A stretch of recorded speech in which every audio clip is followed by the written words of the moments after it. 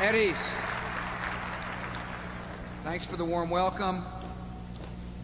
It is such a pleasure to be with the courageous men and women of the United States Armed Forces.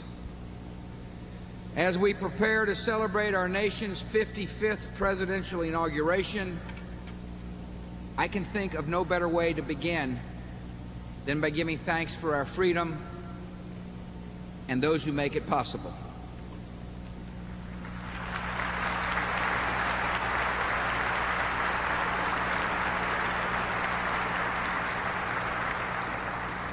Please be seated. It may be a long speech. Whether you serve in the Army, the Navy, the Air Force, Marines, or Coast Guard, each of you has stepped forward to serve. You have risked your lives in faraway mountains and arid deserts, in perilous skies and on the high seas, to defend liberty and to free those trapped by tyranny. As I prepare to take the oath of office, I want you to know how grateful I am for your service and sacrifice, and how proud I am to be your Commander-in-Chief.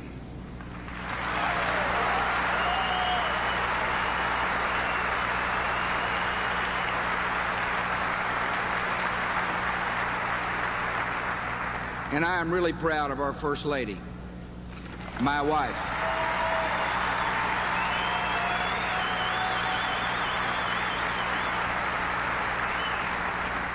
I love her dearly.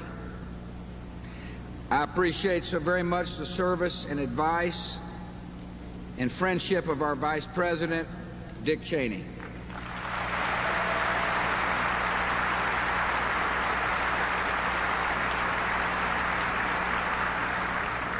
Like me, he married well.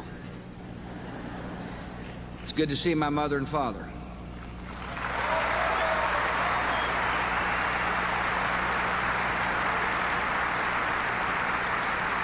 Secretary Rumsfeld, thank you for your great service to our nation.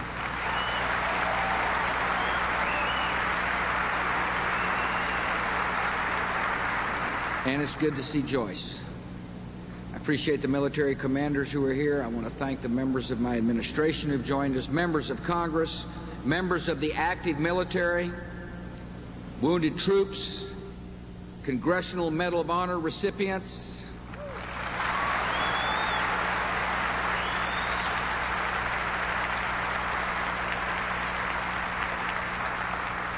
family members of our fallen soldiers. Thank you so much for being here today.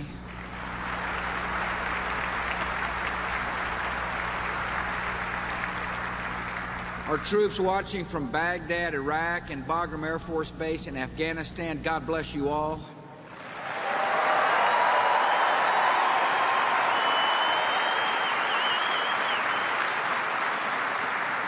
I thank Kelsey Grammer. What a fine man. I appreciate his patriotism and being the MC of this fantastic event. I want to thank all the other entertainers who have taken of their time to entertain our troops, and really to say what they're doing here is to say thank goodness for your service. You know, the inauguration of a president is a great moment in the life of our country. With an election behind us, the American people come together in unity to celebrate our freedom. A presidential inauguration is a testament to the power of democracy, a symbol of our confidence in the popular will, and a sign of hope for freedom-loving people everywhere.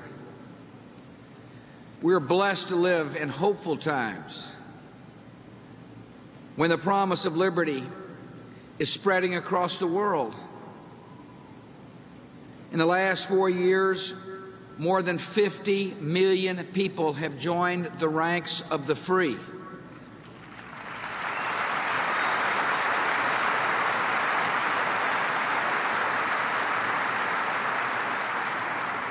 The people of Afghanistan have thrown off an outlaw regime and chosen a president in the first free elections in that nation's 5,000-year history.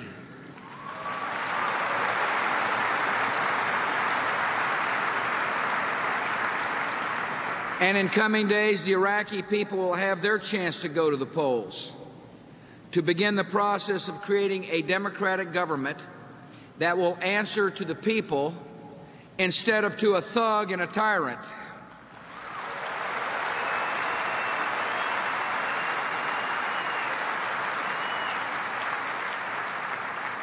These are landmark events in the history of liberty, and none of it would have been possible without the courage and the determination of the United States Armed Forces.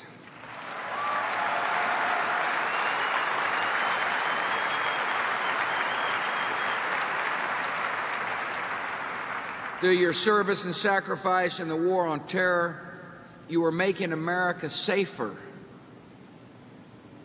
You're making America safer for not only those of us who live today, but for future generations of Americans. Your sacrifice has made it possible for our children and grandchildren to grow up in a safer world. Many here today have endured long separations from your families. We understand that, and we thank you for that. Some are preparing to do so. Others have suffered terrible injuries, wounds you will carry with you for the rest of your lives.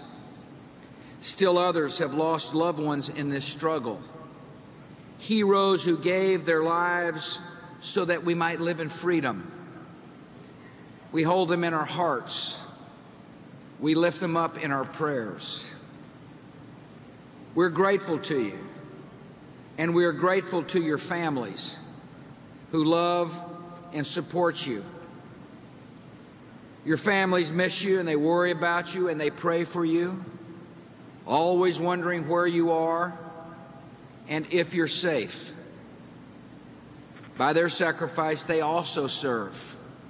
Our nation is grateful to our military families.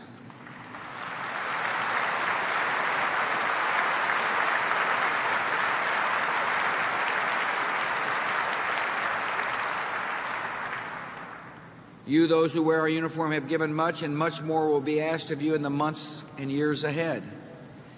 In Afghanistan and Iraq, the liberty that has been won at great cost now must be secured. We still face terrorist enemies who wish to harm our people and are seeking weapons that would allow them to kill on an unprecedented scale. These enemies must be stopped, and you are the ones who will stop them.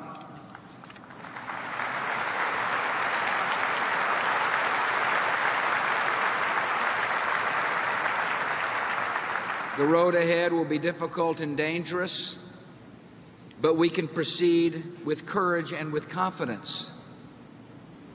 History moves toward freedom because the desire for freedom is written in every human heart. And the cause of freedom is in the best of hands, the hands of the United States Armed Forces.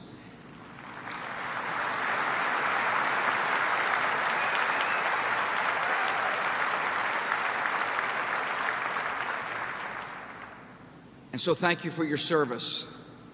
Thank you for your sacrifice. May God bless you, and may God bless your families, and may God continue to bless the United States of America.